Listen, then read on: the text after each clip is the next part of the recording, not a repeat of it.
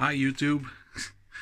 So I've uploaded my STL files for the bulldozer and already we ran into a problem. Apparently the Chinese salesman that I usually buy from, he's run out of chains and we are struggling to find same chains anywhere else. So that got me thinking, maybe we should try to convert the dozer files or make a conversion to accept the other chain type, you know, the rounded one. I'll try to explain as good as I can.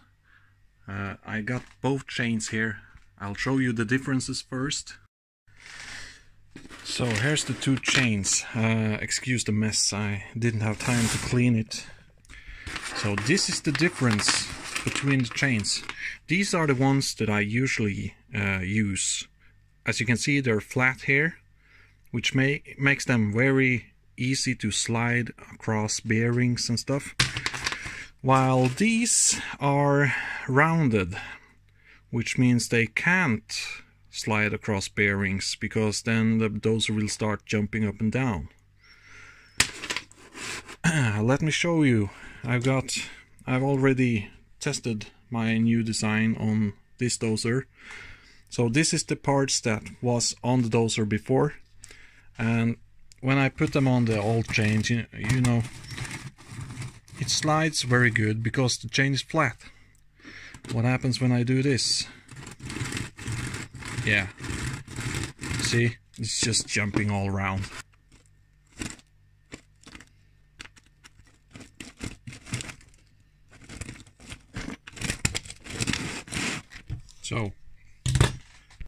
So I'm going to show you what I did, or what I think might be the solution. Let me just grab a chair. Okay. So I designed new parts. These are the running gear for the dozer. These are what keeps the idle wheels and the rollers underneath. What I did was I removed the rollers underneath. So here's the steel plate that I will glue on the bottom of this piece. This is sort of a skid plate where in theory the chains will slide underneath. This will work with both chains. The downside is that this will get worn out after I don't know how long. So that's why I'm going to have to test this thing before I release it.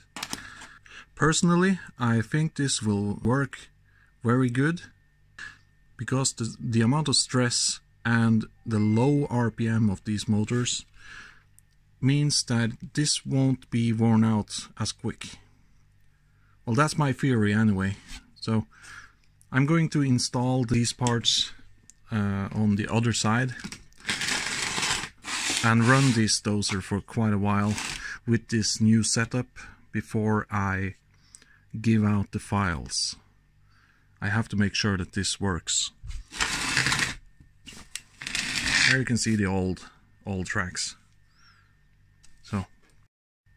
So here I have switched on the dozer, and it looks like that these chains are running pretty smooth actually. It doesn't appear to have much friction underneath here. I even ran it on the floor and everything looks good. So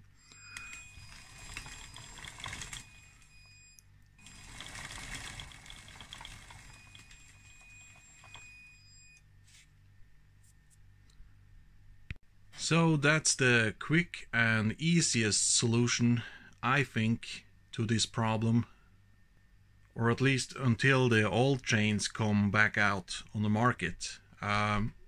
The seller told me, I'll show you the mail that he sent me.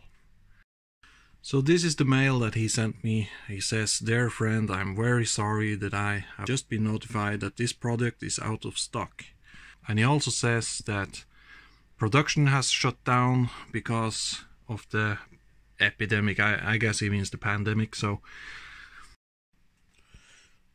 I decided to go all out and make new track pads and paint them so that I can keep the old ones for a new dozer later. I had a few laying around already, so mounted these up. I'm going to finish painting and I'll assemble the tracks, and then let's get this thing up and going.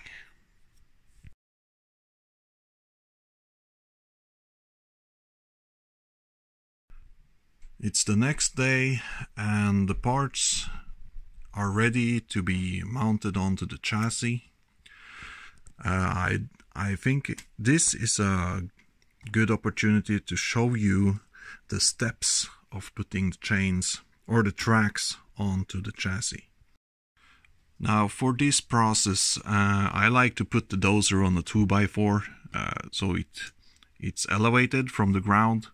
That makes it much easier to mount the tracks.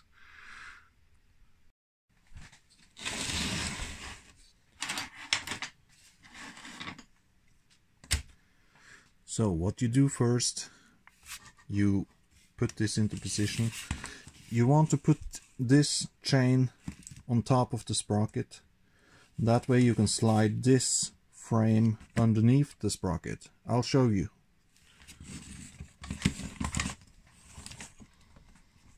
Put your thumb up here, grab the chain, put it on top of the sprocket like this, press down on this and pull it underneath the sprocket.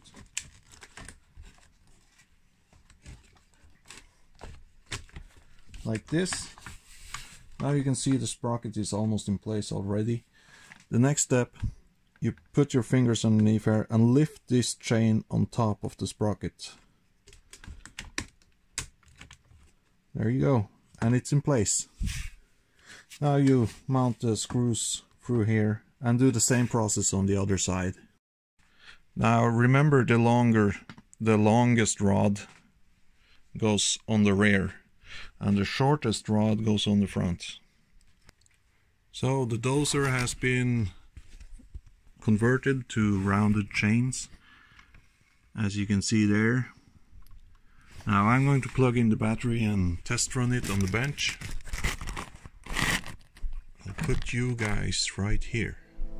Give me all you've got, if you're prepared to break the silence. I'll be out in the sunshine, running beside the lions.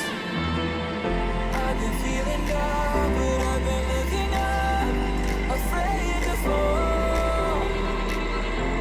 Been so down, can you pick me up? Don't let me fall. Can you show me how to fix this mess? I'm down and on my knees and I lay fall as I'm so at the end.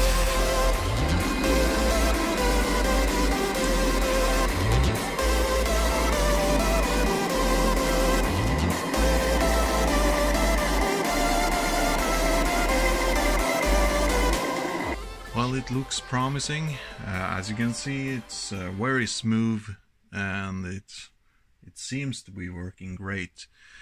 So what I'm going to do, I'm going to test run this for quite a while. I'll run it through at least 5 batteries just to see how much wear we get on that steel plate, and we'll take it from there.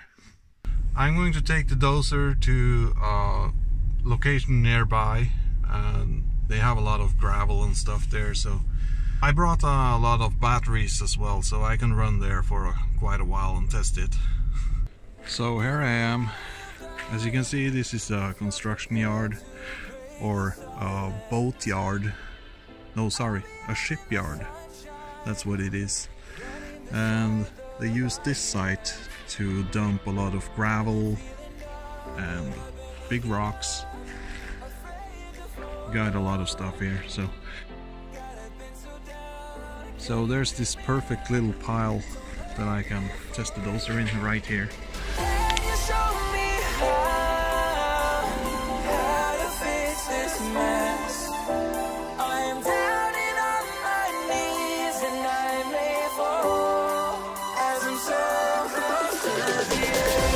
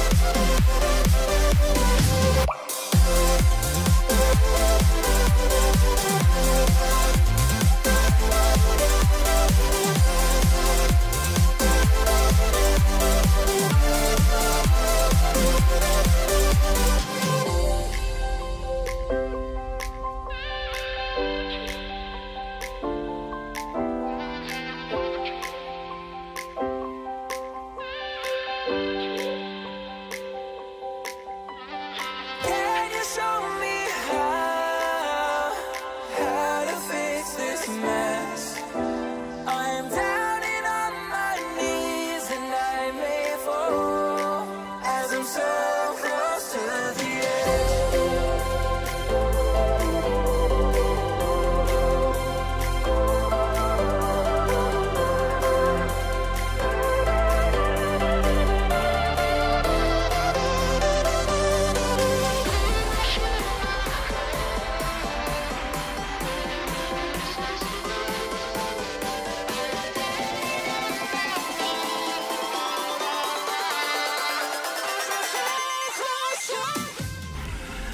So I think I have to give the dozer a break. The track on this side is starting to feel slow, and I'm guessing that the motor is getting hot. Running in this sludge for this long, it's quite a heavy load on the dozer, so let's give it a little break.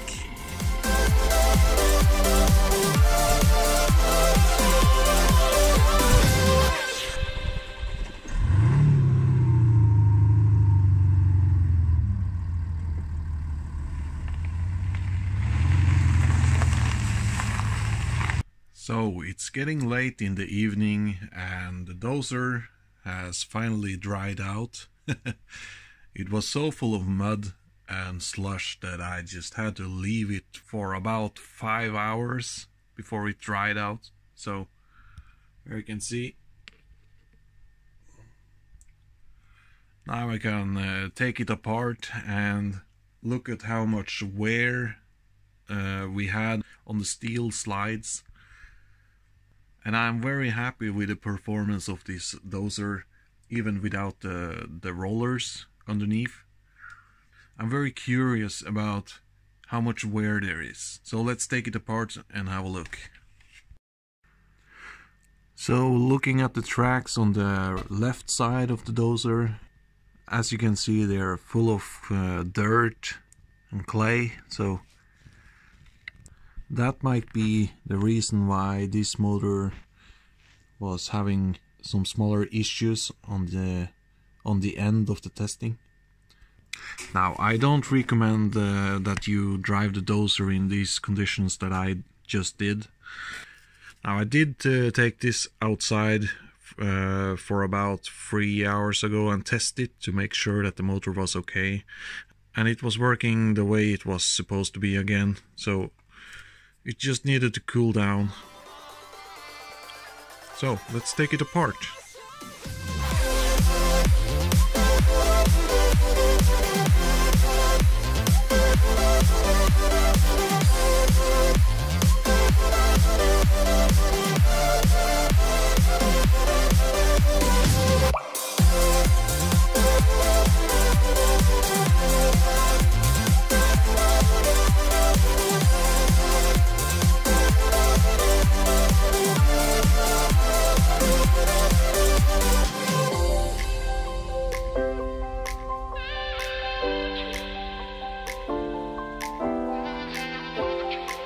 Here you can see the wear on the steel plate.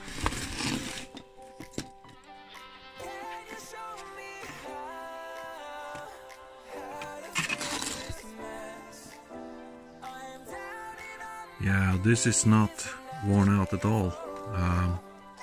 You can see where the chain has been in contact with the steel, but there's not really any grooves.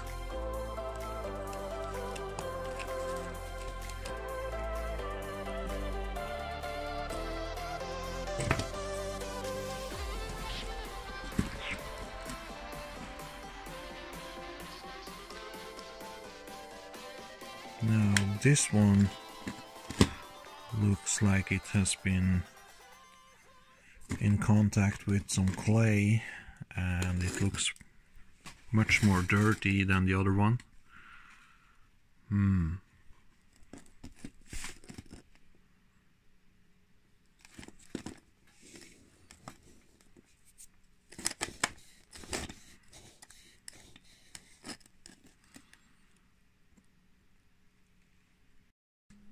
I cleaned the tracks on the inside.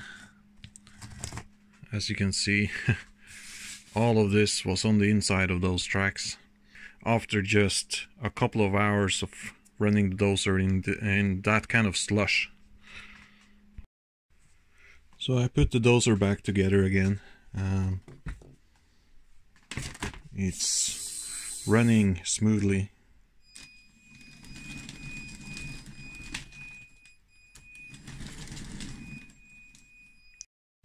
Now, before taking it outside for a little test run again, after cleaning the tracks, I'm going to test it on the bench. I have a bucket right here. It's filled with wheel weights, and this is about 5 or 6 kilograms right there. If the dozer can move it, I guess cleaning the tracks worked, because as I said earlier, this motor on this side, it was getting slow and cloggy, so I think it was because of the dirty tracks.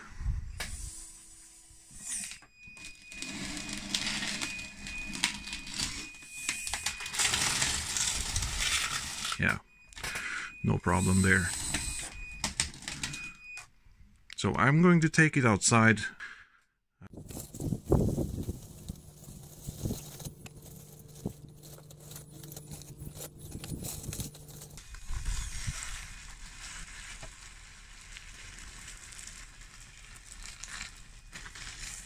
Yeah, cleaning the tracks definitely helped.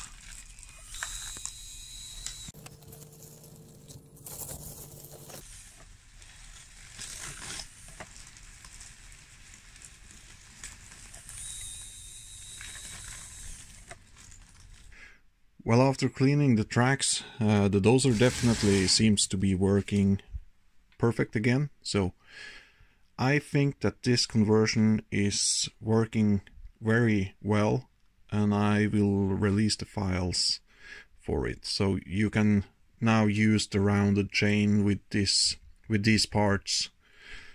At least we have a few options now to choose from. The best one is of course the flat chain with the bearings underneath, but anyway, that's it for this video, and I want to say thank you to everyone who supported me by buying the files for this dozer, and I can't wait to see what you guys do with it. And I also want to thank everyone for 1,000 subscribers. I definitely didn't see that coming, so well, I do hope that you guys find this conversion helpful, and that this will be an easy solution for the missing chains. Anyway, I'll see you next time. Bye bye.